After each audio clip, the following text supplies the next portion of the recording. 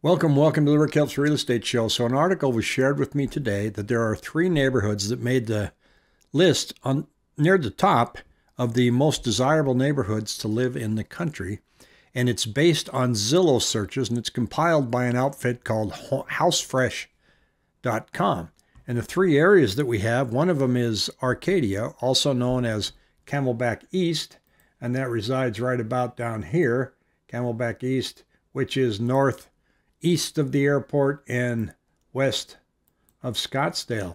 The other area that we have is North Mountain Park, which is right here. That's very popular. The third one is up here by Deer Valley.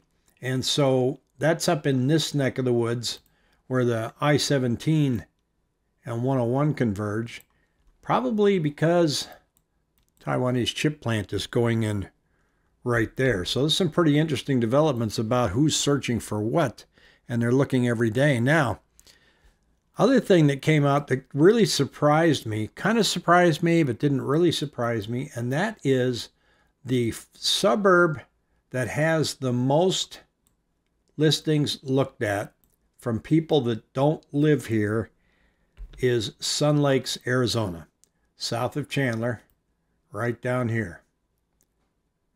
It says that Sun Lakes, Arizona has the most interest outside of Phoenix. In Scottsdale, the most viewed neighborhood is DC Ranch.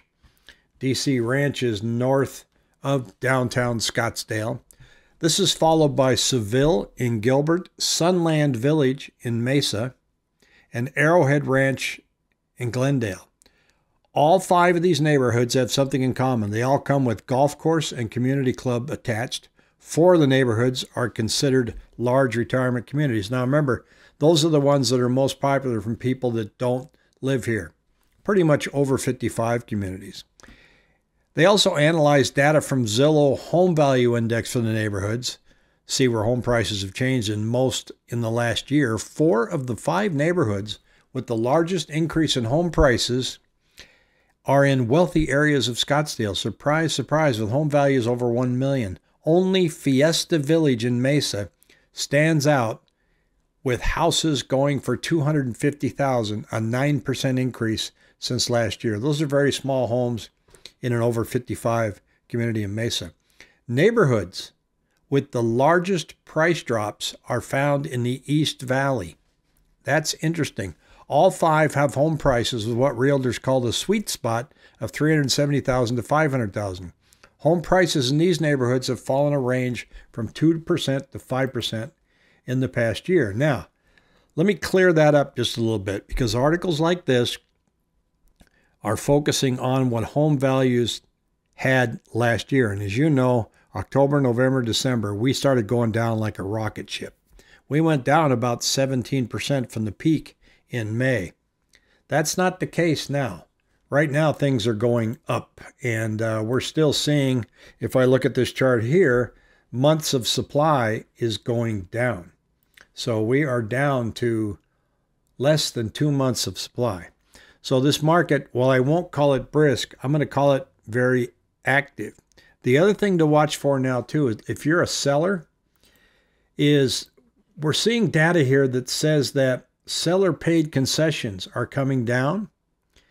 Now, keep in mind, it's April now, so these contracts were written in February and March and then recorded, and then we can see the data. Seller-paid concessions are starting to shrink now. In fact, the question by one of our subscribers yesterday is, why would sellers want to contribute towards buying down interest rates right now? And I think the short answer for the month of April is, I don't think they have to. Interest rates are in the low 6s. Some of them are in the 5s. So I don't think if you're selling that you need to contribute towards seller closing costs anywhere near like you needed to in November and December. So keep that in mind, because most of the sellers right now are not really aware that in April now, real estate values are holding steady and coming up, and the buying activity is brisk enough, given the low number of listings that we have, that there's no reason for you to offer a credit to buy down the interest rate, or even pay their closing costs. We're seeing less and less of that as time goes on. So that's what's going on in the Phoenix area. I hope that helps. If you have any questions, shoot me an email at rick at rickhelps.com, and take a look at the link below. I have a newsletter that comes out every Monday morning. Take care. Have a great day.